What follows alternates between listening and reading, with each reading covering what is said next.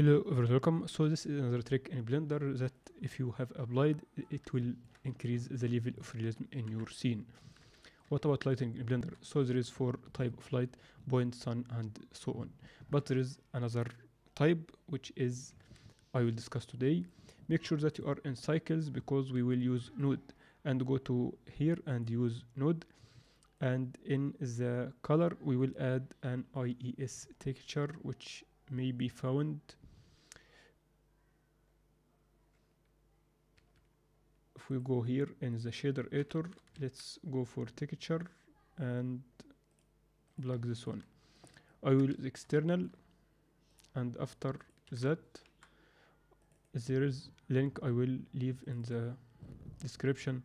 There is a lot of, you can download thousands of these type for free of course, and feel free to use any one, but there is the image or thumbnail. We will use the IES and plug a factor to the color, and that's it. This is the light. As you can see, it's hard, so let's increase the radius or decrease that 0.01 or 1 if we want large, but I think 0.01 over 0.02 will do the job. Power, use the power that you would like, and you can change the type of light using 2 things. Firstly, using the scale in X, you can decrease or scale such as this. So you can scale in X to be scale in X maybe 4, or scale in Y 3, and you can increase the radius to be 0.01.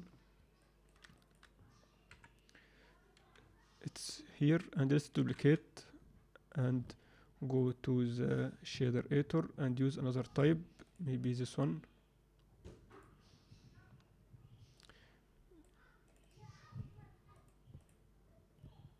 And that's it. So as you can see, you can scale it in any direction, X or Y or Z.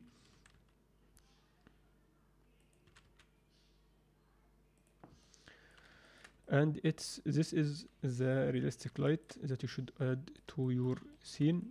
Feel free to change power, color, radius, or the scale. That's it for this lesson. See you in the next trick and tip in Blender.